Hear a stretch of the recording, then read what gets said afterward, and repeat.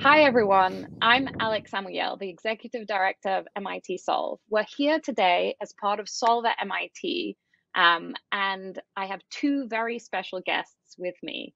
Serhii Plokhy is the Mikhailo Hrushevsky Professor of Ukrainian History and the Director of the Ukrainian Research Institute at Harvard University. Yuval Noah Harari is a historian, philosopher, and the best-selling author of *Sapiens: A Brief History of Humankind*, *Homo Deus: A Brief History of Tomorrow*, 21 Lessons for the 21st Century, and *Sapiens: A Graphic History*. His books have sold over 35 million copies in 65 languages, and we're so delighted to have you both here today. And I'd love to get started and dive right in if that's okay with you.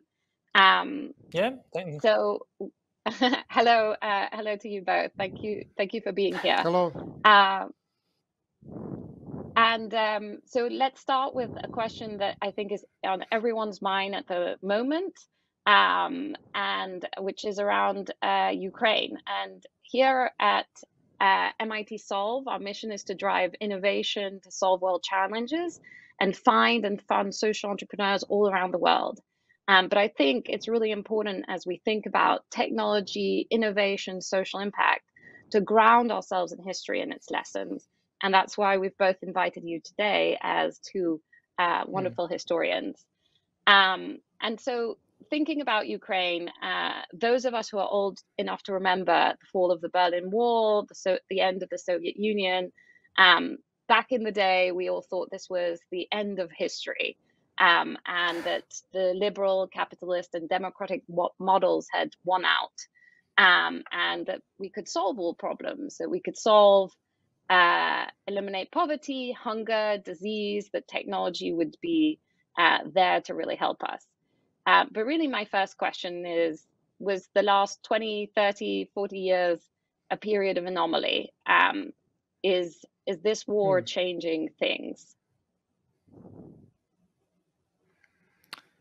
So if I can go first, I would say that it depends on us. It doesn't have to be an anomaly. I mean, if you look at the last 40 years, say, compared to most previous eras in recorded history, then yes, it was the most, by many measurements, it was the most peaceful era in human history. I know there are still wars in parts of the world, even in the last 40 years. I live in the Middle East. I'm completely aware of it. But still, if you look, I mean, since 1945, not a single internationally recognized country was wiped off the map by external invasion and foreign conquest, which was the norm previously. You know, for the first time in history, more people die from suicide than from human violence. That's an amazing achievement. And the best thing maybe is to look at military defense budgets, at military budgets. For most of history, all these emperors and khans and caliphs and kings, they spent most of their budget on their military. In recent decades, the average military budget of governments around the whole world is about 6.5%. And in Europe, less than 3%. Most of the money goes to healthcare, education, welfare, things like that. This is an anomaly in human history. But it didn't result from some freak changes in the laws of nature. It resulted from humans making good decisions, building good institutions, and we can maintain this. We can continue to make good decisions and build good institutions. Or if Putin wins in his endeavor, more and more of the world would look like what's happening around in Ukraine and would look like Russia. I mean, nobody knows what the military budget of Russia is because it's a secret, but estimates are around 20%. This is how a relatively poor country like Russia built this military machine. If Putin is allowed to win, we will see defense budgets all over the world skyrocket, and at the expense of things like education and healthcare. And it's a choice. In which kind of world do we want to live? Yes, I agree with what have been said, and it is an anomaly, but it's up to us to turn it maybe into a new norm.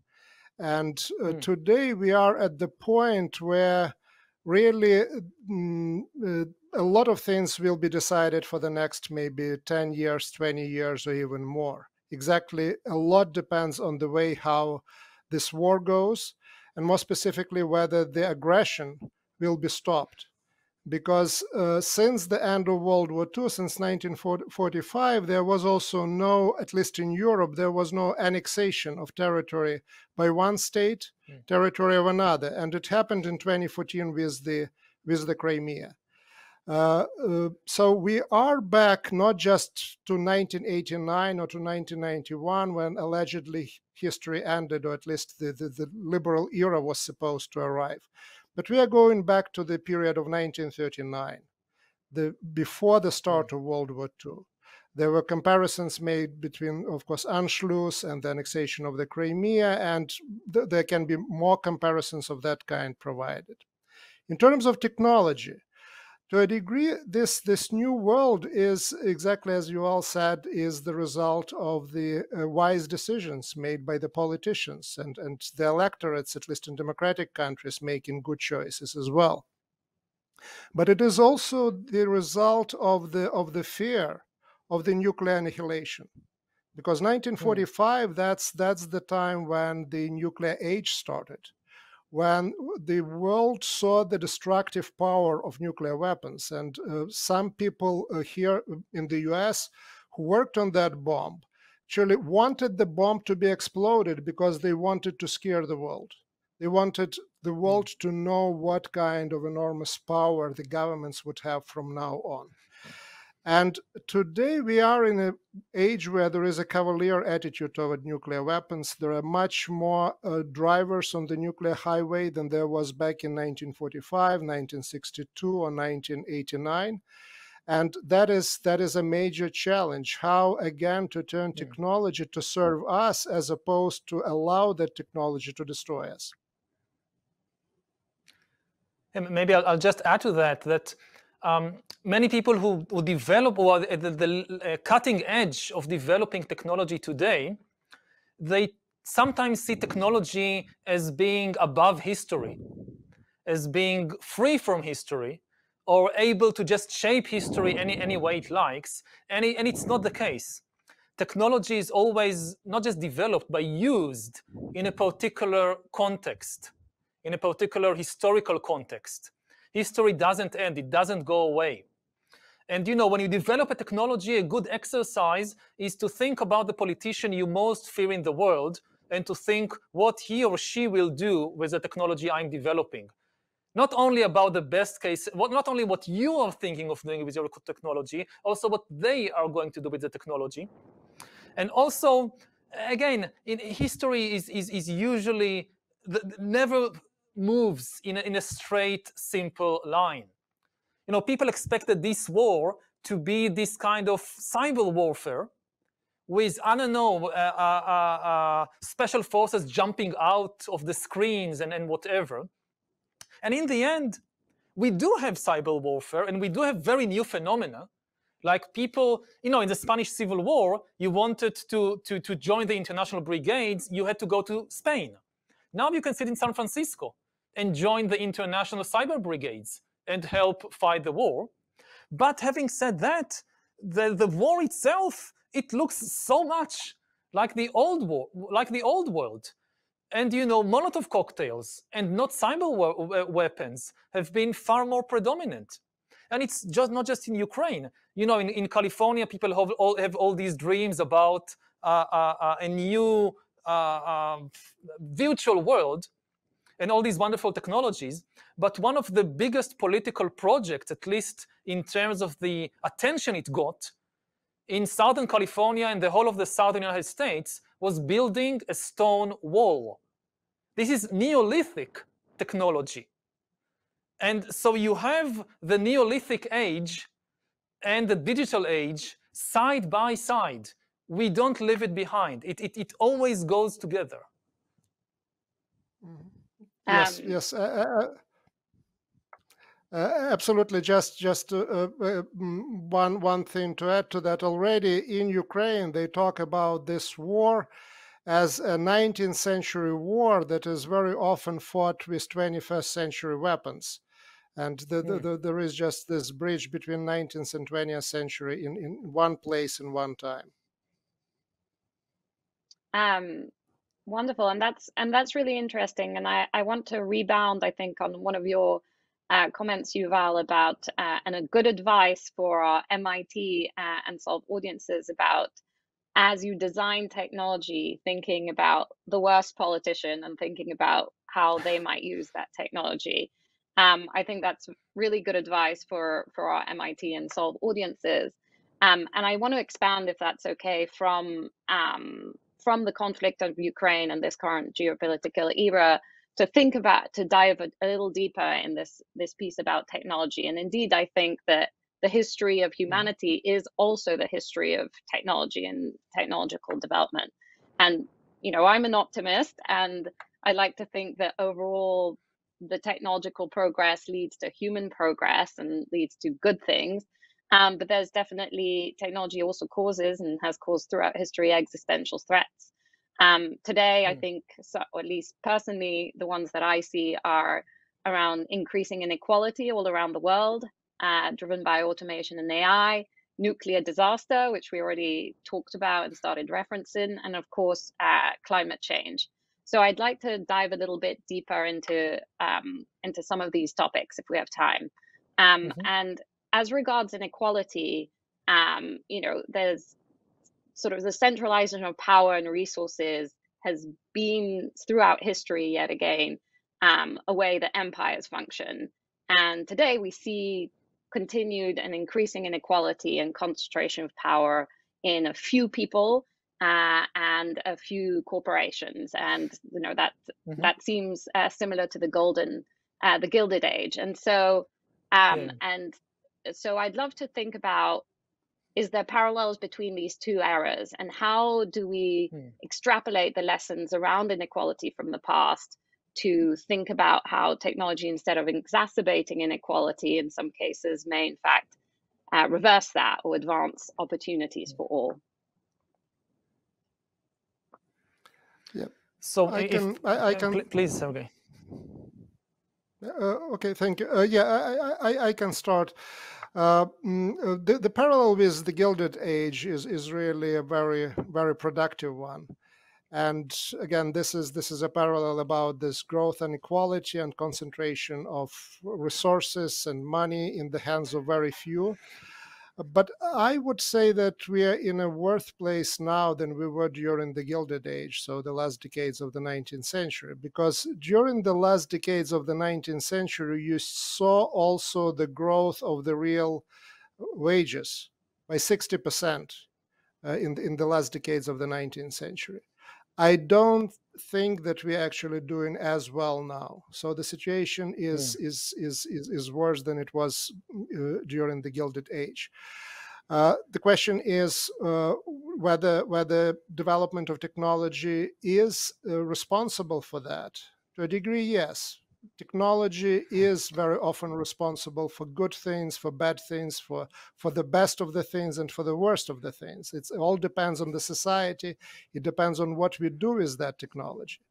And technology that we have today and that we have now, it seems to me provides the opportunities for the countries that otherwise would be maybe poor, would not be competing with the major powers or the imperial powers, compete. And that's especially true, it seems to me, for IT. And look where the main hubs, IT hubs now today. Some of them are really in the so-called developed world, but others are in the world that is developing and sometimes lacks other resources. So it is not the Gilded Age of the 19th century when you really needed an iron ore and you needed coal and things like that to participate in the world exchange. Now what you need is brains and education. So, but this is the technology gives us opportunity to be better than we are today, and not as bad as we are. Again, looking back at the turn of the 20th century, we were in a better shape then. I think that I completely agree that on the one hand now, you can have a high-tech hub anywhere. You basically need knowledge. You need human capital. You need brains. You don't need steel and coal and so forth. The other side of the coin is that it also makes it much easier to concentrate all the power and wealth in just one place. For much of history, we always saw these inequalities. But when the main economic asset was land, you just can't concentrate all the land in one place. It's a physical impossibility. Also in the industrial age, when factories and machines and coal and steel and all that, they became the main economic asset, still, you couldn't concentrate all the production in one place. It was a physical impossibility. So you couldn't move all the production just to Britain or just to Japan. Now, with the new digital economy, the main assets are on the one hand, the knowledge of professionals, and on the other hand, it's data and it's computing power. And the thing is, you can concentrate all of them in one place. You can concentrate all the data of the world and all or most of the computing power of the world in just one place or a few places. And the more the economy depends on these resources, if we don't take counter actions, we might see the creation of the most unequal economy and therefore unequal system that ever existed. It's not just where you develop things like artificial intelligence. It's also things even like the textile industry. Now in the textile industry, the most important thing is not the cotton fields, and it's not the factories, it's the data. It's the data about what the consumers want, about the latest fashions. So we can see that even in a very traditional industry like textile, we might reach a point when all the key data is in the hands of just one or two companies, let's say Amazon and Alibaba, and that's it. So that's a very big danger we need to take into account, which never existed before. And it demands active, if we just leave it to itself, it tends to grow even more extreme. Data comes to data and wealth comes to wealth. So to make sure that countries like Ukraine, like Egypt, like Sri Lanka, which is now really collapsing, would still be in the game, we need some kind of global safety net and a better distribution of the dividends, of the profits of the current technological revolution between the whole of humanity, and not allow them to be concentrated in just a handful of countries. And is the solution to that something like Piketty, a global transaction tax? Is it about institutions and policy regulation? I'd love to hear if you have any thoughts on that, either of you. Yeah, maybe Yuval, if you want to start on that. Yeah, I think one key aspect is there will be a lot of, all these fears there won't be any jobs or things like that. There will be a lot of jobs in the future. The big problem will be, and people will be extremely valuable. The big problem will be in retraining people and in educating people for the new jobs of the 21st century. And the danger is that the rich countries, which are already leading the automation revolution and the AI revolution, they will have the resources to retrain the workforce. So they will become even richer. Whereas the poor countries, not only will they be the losers of the automation revolution, when it's cheaper to produce textiles in California than in Mexico, also they won't have the resources to retrain the workforce. So they will be left further and further behind. So we need some kind of, again, it can't be solved on a national level. All these ideas about universal basic income, they're usually just a national plan. We need to think internationally how to help countries, again, like Egypt, like Sri Lanka, like Ukraine, to transition and to prepare themselves for this new economy. And again, going back a little also to the war in Ukraine, people there are fighting for the future. So I think one very important thing that Europe and the West should do right now is to promise them that they will be there to provide them an access to the future, not help them not just win the war now, but win the peace later, that they will pour resources, not just to rebuild the country, rebuild the broken bridges and the bombed hospitals and schools, but actually to rebuild a prosperous society for the 21st century. And ideally, this kind of minimum commitment should be made to all other countries around the world, that they will not be left behind. Because if this happens, obviously the shocks will reverberate also to the rich countries. If you think that you can live in this bubble of high-tech and automation and AI and be extremely wealthy, whereas other countries just completely collapse because their economic basis collapses, and you will not be hurt by it, it's not going to happen. It will reach you also. Yes, we have to think about that and approach these issues internationally. They're of international nature. You can't solve them on national level. In the 20th century, there was a quite powerful movement for the creation of a global government. And there was, for a short period of time, a lot of excitement about the United Nations as maybe an institution that can provide more than just peace. Peace was of course the main goal. It was the peace organization, the way how it was created. But there is a growing disappointment with UN on all levels. And certainly we are dealing with the institution that was created by the victors in the Second World War back in 1944, 1945, where some countries are more equal than others, and this is institutionalized, this inequality in the world that is right there.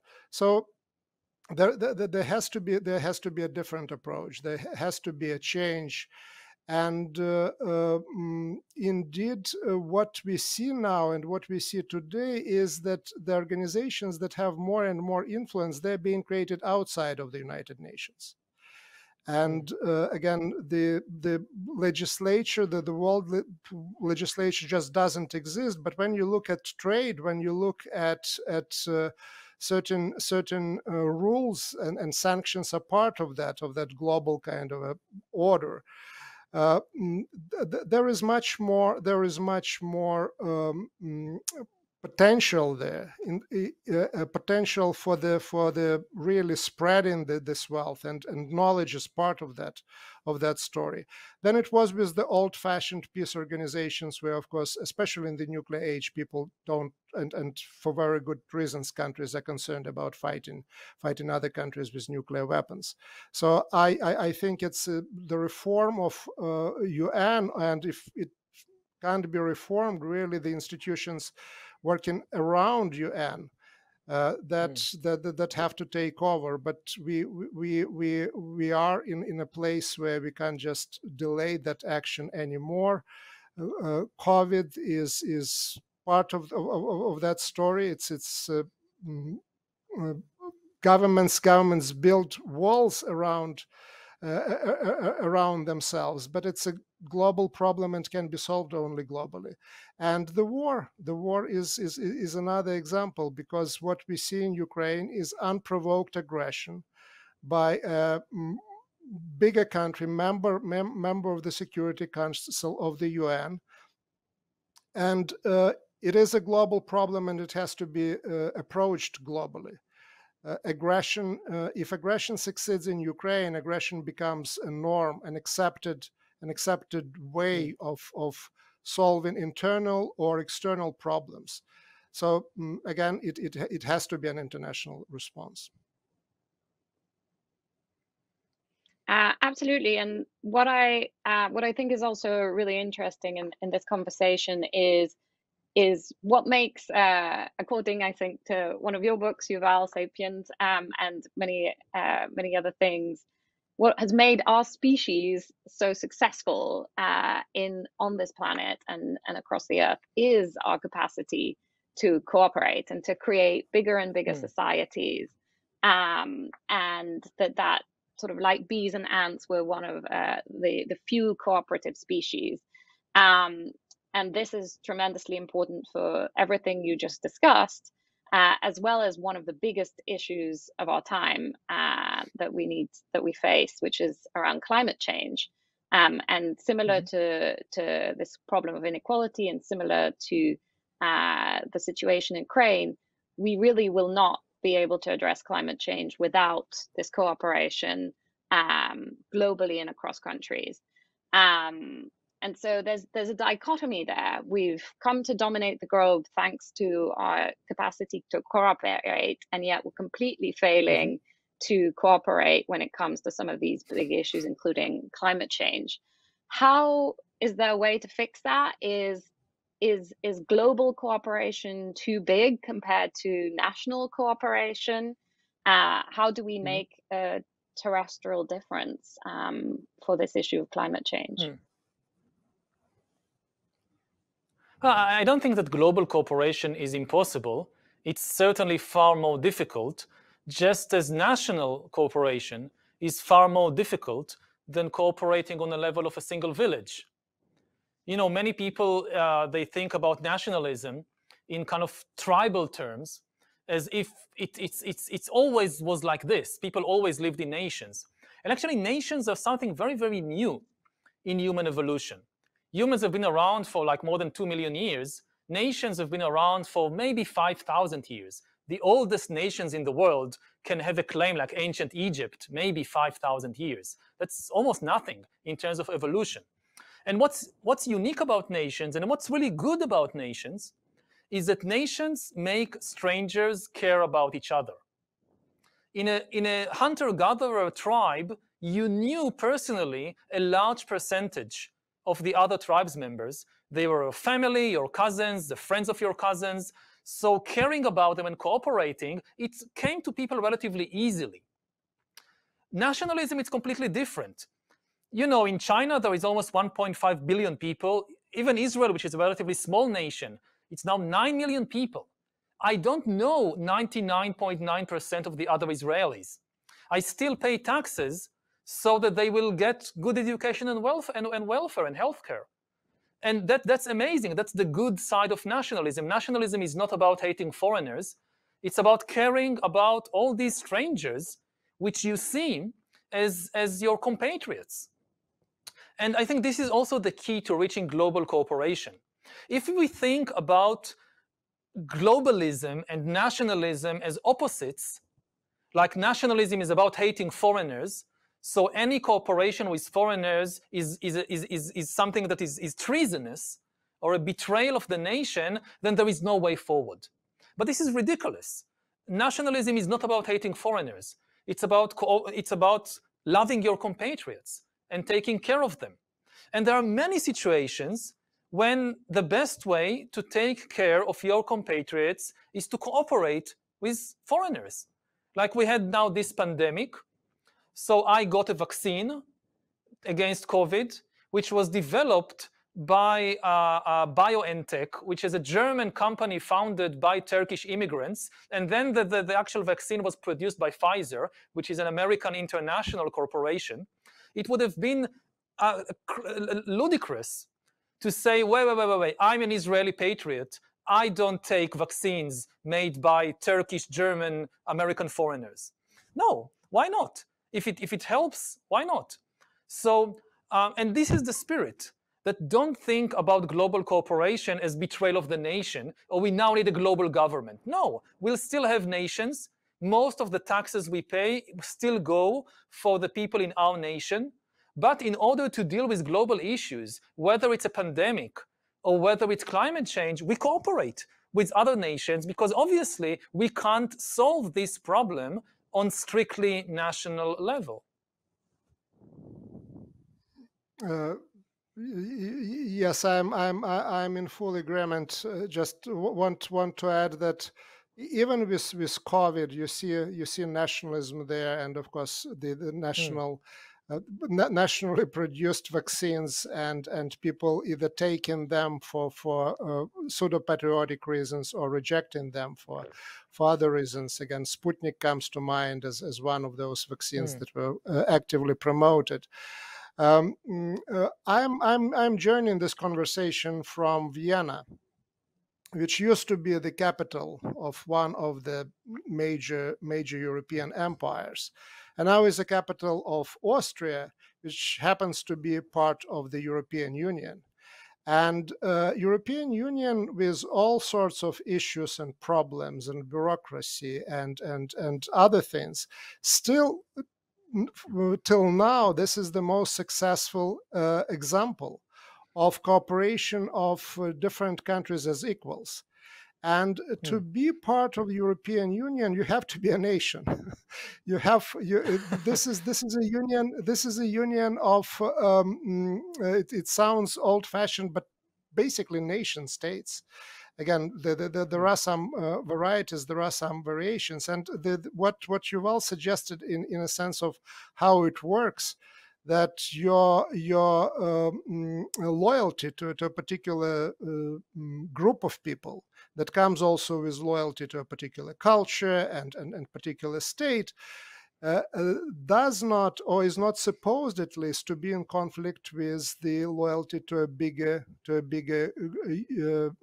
union, European Union in this particular case. Alternatives that we have historically so far, they're empires. And we know what is happening with the empires. Again, they contributed in a major way to the development of technology, to the development of culture. There is no reason to doubt that. You just can go not just to Vienna, you can go to London, you can go to Rome and see what the empire did and how it contributed. But you can also go to the other places where the resources were drawn by the empire and see what was left there. So again, the international cooperation, it is about the cooperation between nations, international. And that basic fact shouldn't be forgotten. That's the best what we have in today's world, and historically, I'm afraid, as well.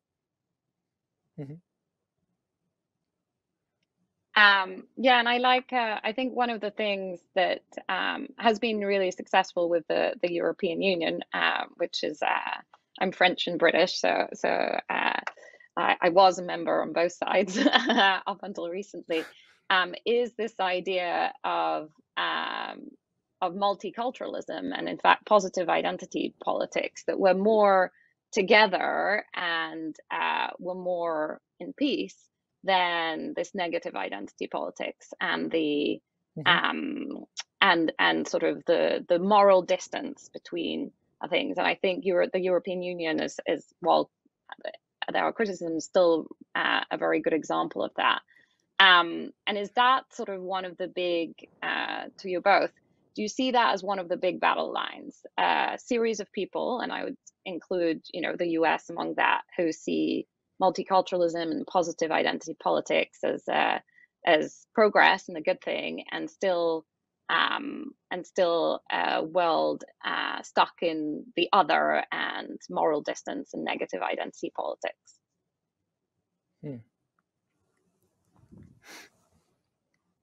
If I may, I think that one of the bad things we saw in recent years in the West is this kind of culture war waged partly around the issues that you just mentioned. And one of my hopes is that the war in Ukraine would help the West end the internal culture war. Not just because of the need to unite against a much bigger danger, but because I think that in many ways, Ukraine shows the kind of hollowness of the assumptions underlying the culture war. I mean, the culture war is based, again, on this idea that there is a contradiction between liberalism and nationalism, that you need to choose, or that there is a contradiction between democracy and nationalism, and that you need to choose. And Ukraine just shows this is not the case. Also, historically, nationalism and democracy and liberalism can go together. Very often they depend on each other. It's very difficult to create a functioning democracy without national loyalties.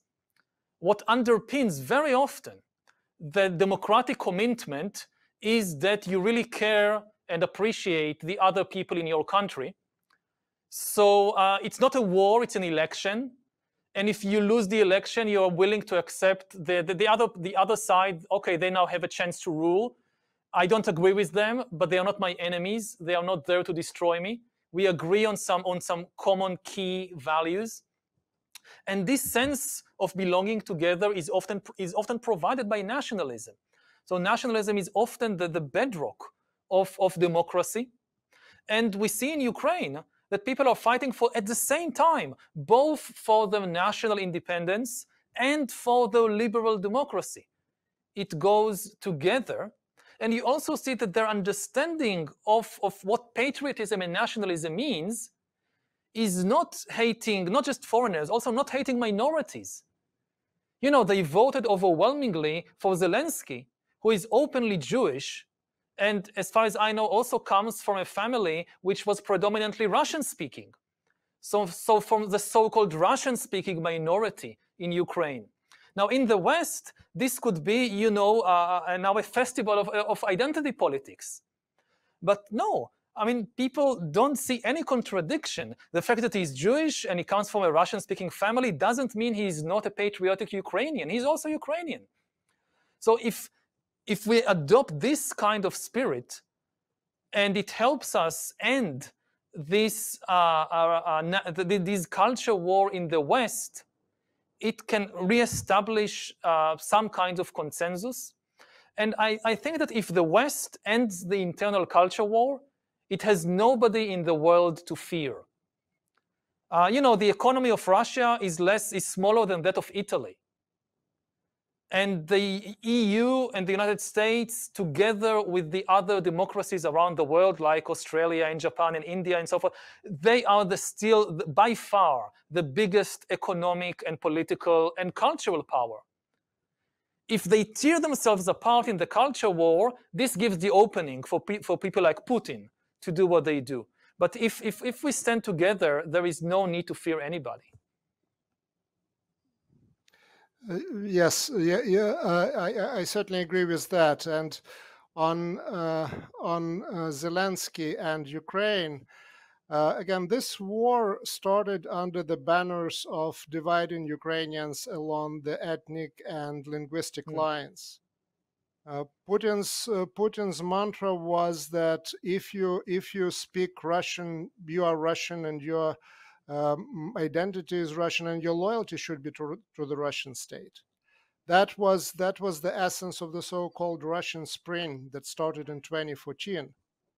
And it succeeded in some parts of Ukraine, but generally Ukraine survived in 2014 and 2015 by uniting across this linguistic and cultural and religious lines as one nation.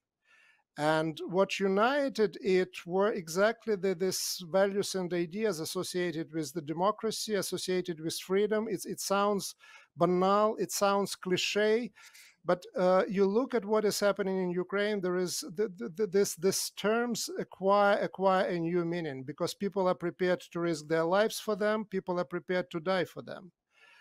And I'm hopeful. I'm not optimistic, unfortunately, in terms of that what is happening in Ukraine will have this positive impact on the rest of the world that Yuval is talking about. But it should have. I hope it has. And on nationalism and liberalism and democracy, well, democracy works only in the group where there is a consensus on some basic values and some basic goals where we want to get. And nationalism and national solidarity is one of the probably most effective ways and the glue that provides that common understanding. And if there is common understanding, there is foundation for democracy. If there is no foundation for democracy, for foundation in terms of the common understanding and common goals, the democracy disintegrates into a warfare, cultural and otherwise. Again, we started this discussion by saying, okay, the US has this perspective and another country has different perspective. And unfortunately, I think it's very difficult to really use geography to describe now where these cultural wars are happening or not, and where the things become nasty and nastier again. It used to be in the 20th century that the United States was really outside of a number of the processes that started in Europe, both very good and very bad. But the rise of populism that is certainly sweeping through Europe and Eurasia is as part of Russian politics and American politics, and as dangerous in any country as it can be. So again, geography, I think, is maybe, again, it would be nice to talk about the West and the rest, but it looks like we are vulnerable, whether it's West, rest, or anything in between. So it is a global challenge. Thank you so much. I completely agree. I want to move on, if that's okay, a little bit looking forward to the future and hopefully some hopes and advice for our community of technologists and innovators who are devoted to social change. And one of these things is rebounding on some of what we discussed, and this idea of sort of even looking more broadly than Europe and the US, but looking to communities across the world who may not have access to many opportunities right now, and how and indeed peoples and refugees across the world and people who are still living under $2 a day and different underserved communities. How can we think about bridging this moral distance and think about the futures for the most vulnerable among us? And how do we use design technology to help these people?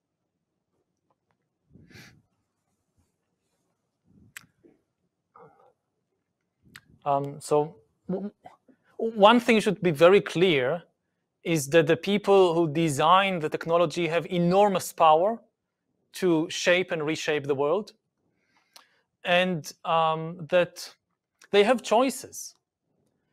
You can design many different types of technologies, not just one. It's never deterministic. So for instance, you can, as an engineer, as an entrepreneur, create a technological tool for a government to survey, monitor citizens, or you can create the opposite tool for citizens to monitor the government. For instance, we can have technological tool to help citizens monitor government corruption. Like you have these apps on your smartphone, which at a click of the button shows you where government money goes to. Or you enter the name of a politician, and within a split second, you get the names of all the family members and friends that he or she appointed to this or that, in this or that ministry. Or to monitor corruption of corporations, like to easily see which corporations are evading paying their taxes. This is a choice that engineers and entrepreneurs can make. And so far, for example, most of the technology being developed in recent years is going from top to bottom, like developing more and more tools for the corporations and governments to monitor citizens and consumers. One choice is to develop the opposite type of tools. And this can lead to a big change. Similarly, the way that we see humans in other parts of the world. are we just harvesting their data? Because part of what we are seeing right now in the world, which we talked earlier about inequality, is a new type of empire, not like the Roman Empire or the British Empire, but a kind of data empire, or data colonialism, when data from the entire world is being harvested in the data colonies and being concentrated in the imperial hub, both in order to monitor what is happening, but also in order to fuel the development of new technologies. So to think about how to make it more balanced, and instead of just taking the data out, maybe spreading, like the research centers and the places which get the most benefits out of the new technologies in more and more countries, and also within countries, in more and more areas. This is a choice. And there are many more choices like it. Yes, I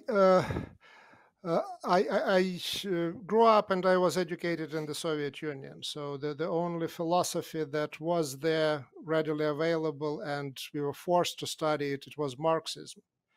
And one of the foundational things about this variety of Marxism that I studied was that there is development of technology, and automatically it gets transformed into the social change, and social change eventually gets transformed into the political change. So stages in the development of the society, and they're driven by technological development. I didn't like that idea at the time because just it was forced on us. But I also, as I started to be exposed to different philosophies and studied history, I realized that there is nothing automatic about that. I also lived through the fall of the Soviet Union, and everyone believed that the end of history will come also with the help of technology, because authoritarian regimes can't really survive if there are computers and then access to the internet and so on and so forth. And we see today that they actually not just survived, they're doing very well. So the question is, what do we do with the technology that we develop or you develop? And the social responsibility of a scientist, of a scholar, of an engineer. And you can use the car to do all sorts of things, both positive and negative. And the issue is that in terms of social responsibility, it seems to me that the key is that the work of the inventor, of the engineer, of scientist doesn't really end with the product being ready. To a degree, some very important part of that work only starts to make the world aware about that, to make sure that this particular tool, that this particular algorithm is used in the way how it was intended by the creators.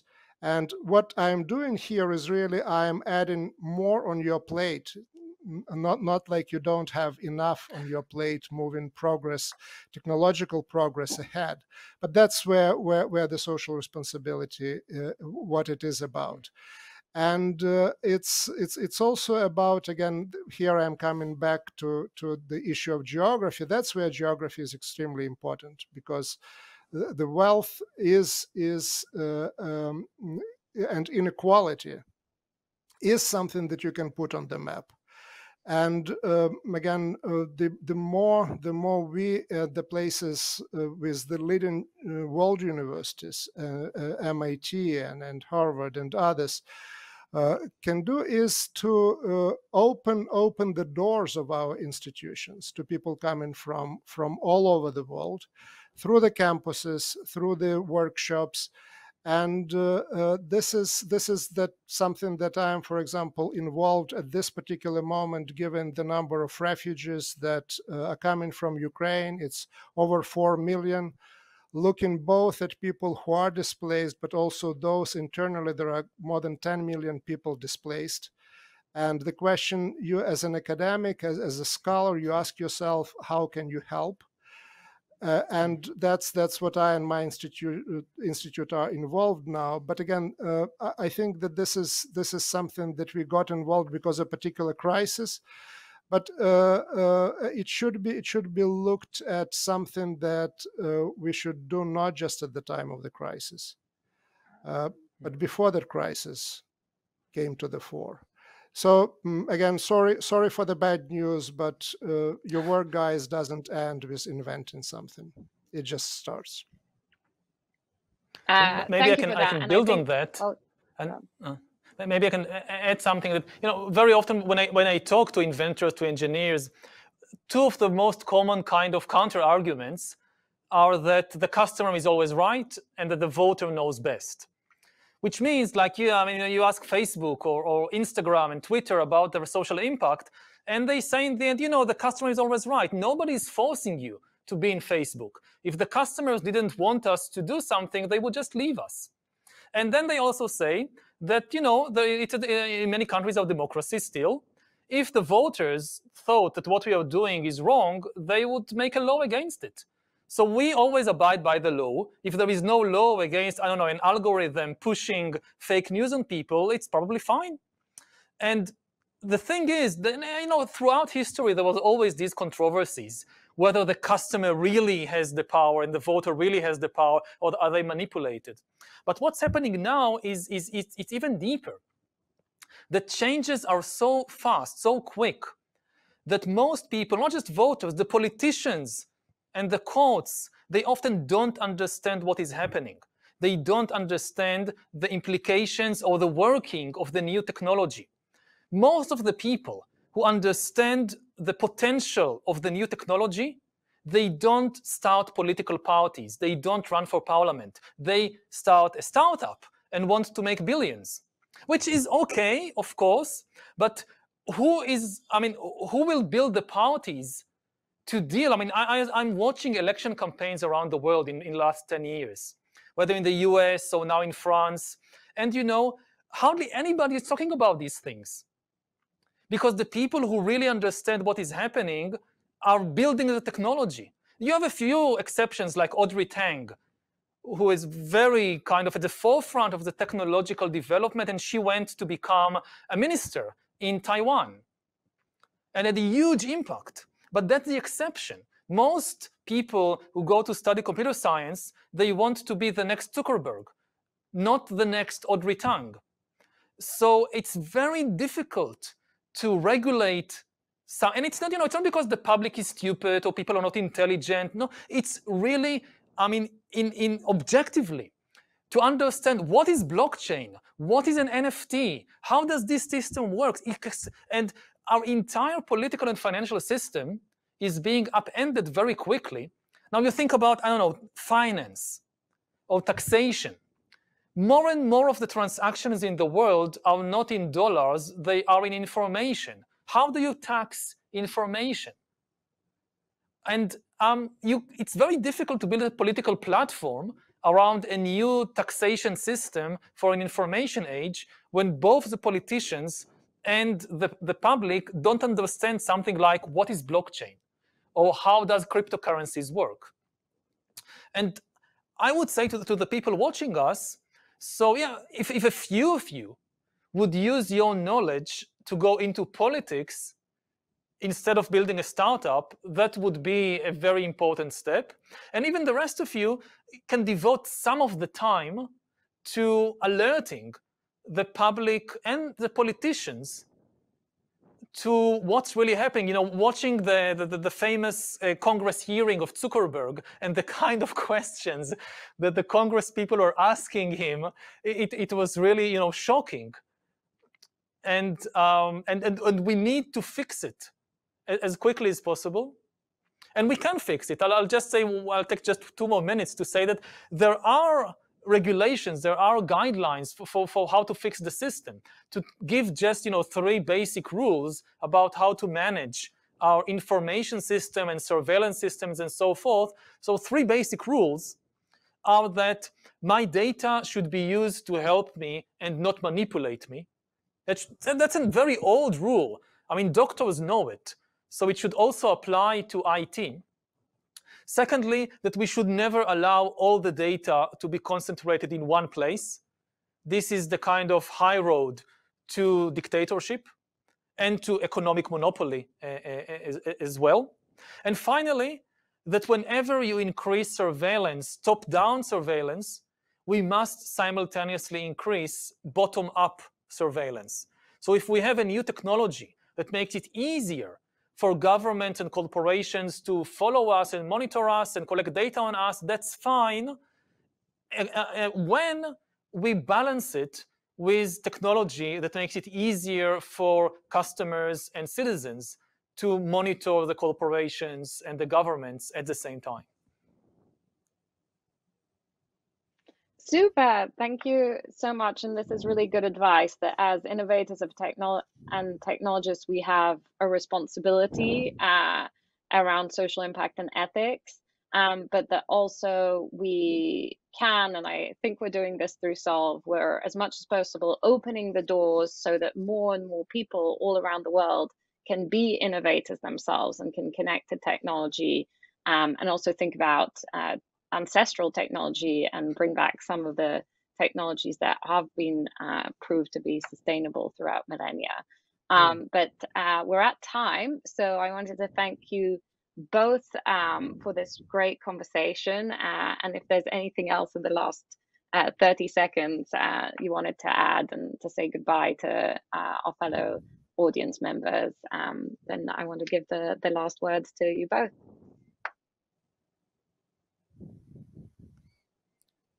So please, Sergei, I think I spoke enough. Yeah, sure. Well, I just want to add to what you all said, and we ended up in the world that is sometimes called the post-truth world, and this is both our responsibility, but it's also a challenge to us in a sense that what we produce, our knowledge, and again, whether it's sciences or humanities or any field of knowledge, it's also our responsibility to go out there and spread the truth, educate people.